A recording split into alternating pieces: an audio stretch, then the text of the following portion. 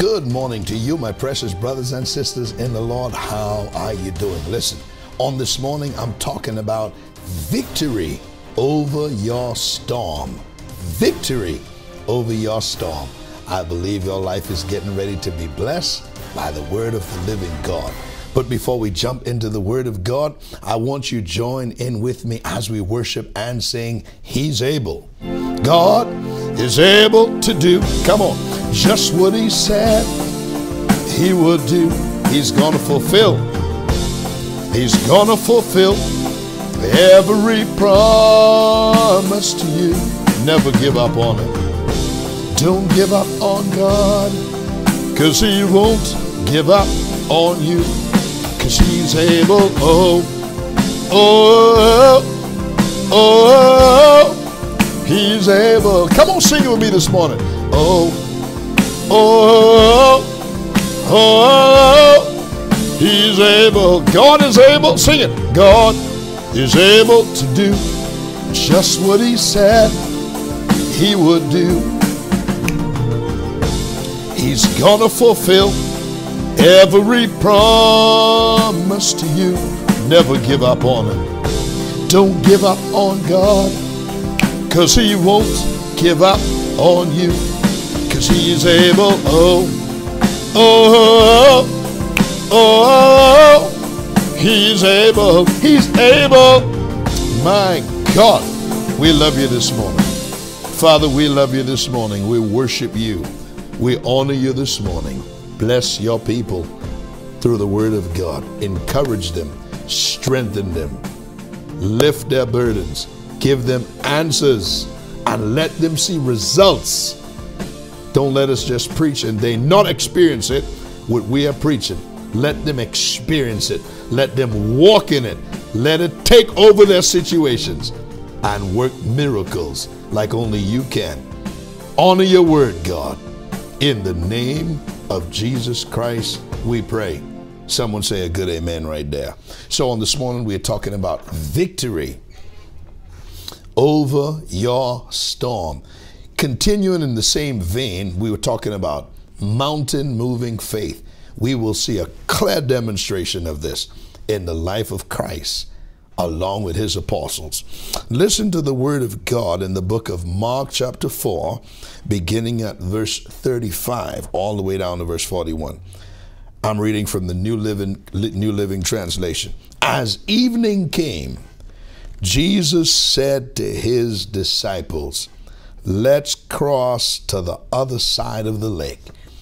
Jesus said, King James said, He said, let us go over to the other side, because He was on a mission. The apostles didn't know what mission He was on, but the devil had a clue on what mission Christ was on, because on the other side of the lake was a demon-possessed man. 5 regions were held in bondage by the enemy. Jesus was heading to the other side to set that man free by the power of God, which later you will see that the whole region ended up getting saved as a result of one man. So Christ was on a mission.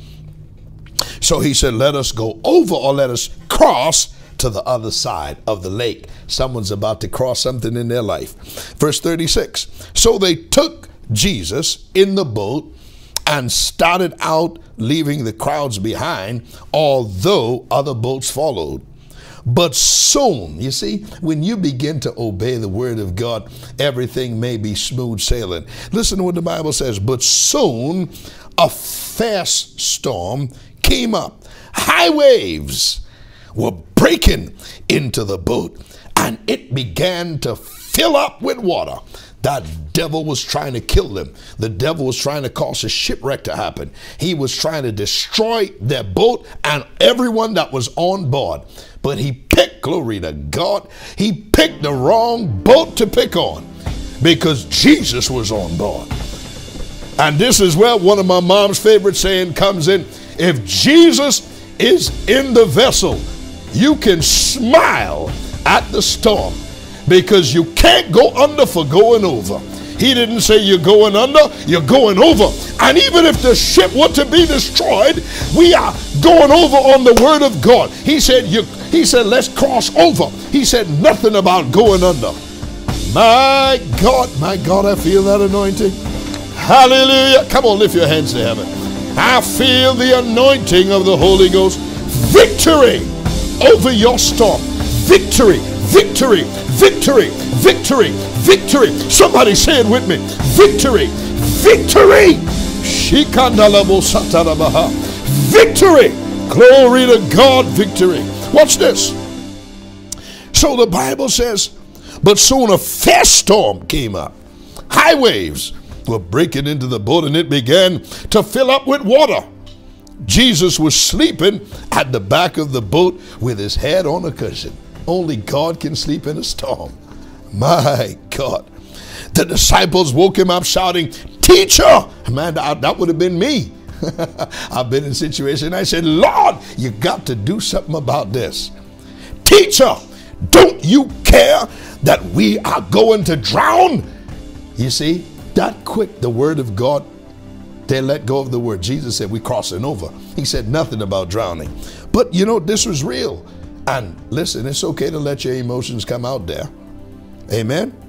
When Jesus woke up, you got to get him up. That's the key to victory over your storm. You got to cry out to him. You got to call on him. My God, my God, my God. I say you got to call on him, for the name of the Lord is a strong tower. The righteous, they run therein and they are safe.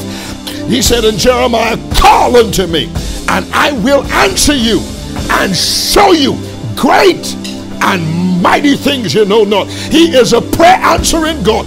He is in the storm with you. You're not in it by yourself. But this storm is coming to a close. My God, I shared the word last night. We're coming into a season of rest, peace. Watch this. Jesus was sleeping in the back of the boat with his head on the cushion, and they began to scream. Verse 39, when Jesus woke up, oh, something's going to happen when God get up. God, arise and let your enemies be scattered. My God, when Jesus woke up, he rebuked the wind and said to the waves, silence, be still.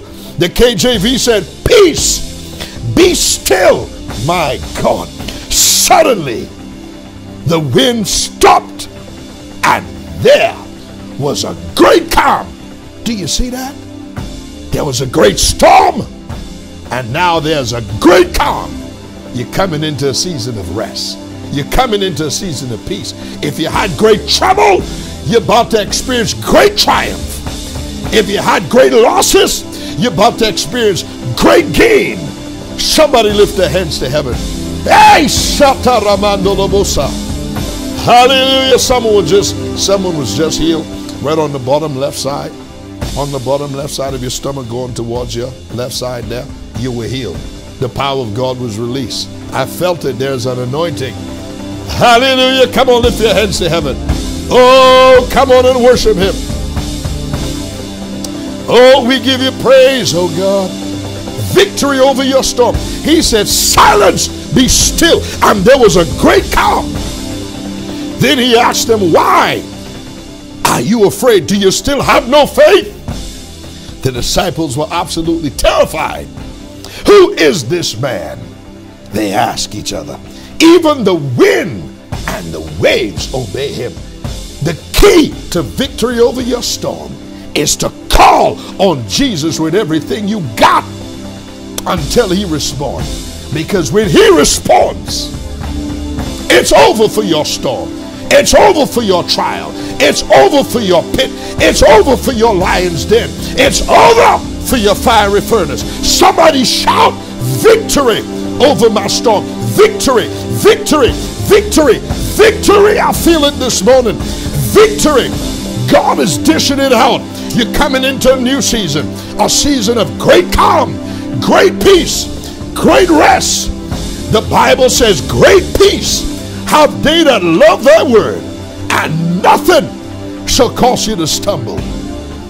Victory over your storm. God, I thank you for victory over the storm. Thank you for my brothers and sisters this morning. I join my faith with them. Thank you for giving them victory over their storms, over their trials, over their sicknesses, over their financial problems. Thank you for giving them victory in their marriage, on the job, in their business, in their ministry, in that church. Victory! Hallelujah! Mighty God, mighty God. Oh, we love you. Come on, lift your hands to heaven. For you are great. Come on. You do miracles so great. There is no one else like you. Come on, sing it to him this morning. There is no one else like you. For you are great. You do miracles so great. There is no one else like you. There is no one else like you. You deserve the glory, and you deserve the glory and the honor as we lift our hands in worship, as we lift your holy name, because you deserve the glory. Listen here, saints. I want to give you a chance on this morning to sow a seed into the kingdom of God. This is the work of God. Whatever you do, God honors it. Just do what you can. Don't we serve a good God? To sow a seed into the ministry, to give a donation or offering, you can visit us online right now on our secure ministry website, seanpinder.net/give. seanpinder.net/give. You can also give through the ministry PayPal account. That address is paypal.me/Sean Pinder Ministries. paypal.me/Sean Pinder Ministries. You can also mail in your donations to the ministry. Just remember to make your checks and money orders out to Sean Pinder Ministries, P.O. Box 11742, Carrollton, Texas 75011-7442. And know this, me and my lovely wife, Pastor Amy, we appreciate you so much. We know how hard you work for your finances. We don't take it for granted. We honor you, and we pray that God bless you and honor you for your faithful support and prayers. We appreciate you more than you know. All right, and I want to give you a chance that's watching us through our YouTube channel and you did not have a chance to subscribe. If you're being blessed, go ahead right now. Scroll over me and my wife's photo. When the box slides out, click on the subscribe button. Once you click subscribe, make sure to click on the dark gray bell. That will turn on your notifications. And every time we upload new morning prayer broadcast, you will receive all of the notifications. And we guarantee you, my friend, because of the word of God, your life will never be the same.